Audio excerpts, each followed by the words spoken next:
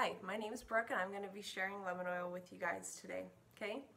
So this is one you definitely want on hand and you're probably going to be using on a daily basis. So the first way you're going to use it is putting just a couple drops in your water throughout the day. This is going to gently detox and cleanse your body.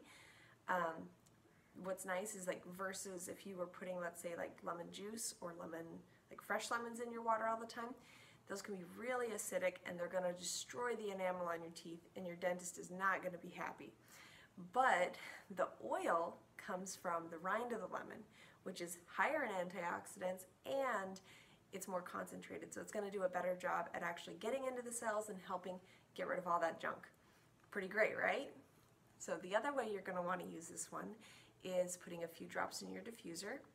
That's a really awesome way to help neutralize any odors in your home or to improve concentration or just cleanse and purify the air.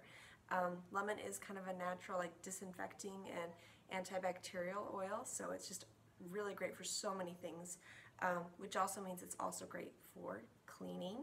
Yeah. So if you're trying to switch out a bunch of get rid of all your chemical products and make your own, you're going to want to use lemon.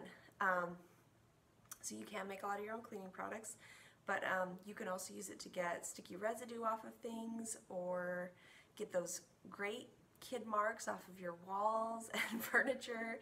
You know the ones I'm talking about, like the pens and markers and the fun stuff. Yeah, if you have toddlers, this is your life.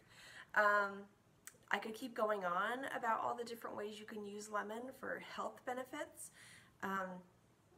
But some in general would be like for cleansing the different organs like kidneys, liver, gallbladder. So it just kind of helps keep things functioning well and clean, and it's such a great oil to have on hand. So isn't it nice that one oil can do so many things? I love it. Anyways, that's lemon.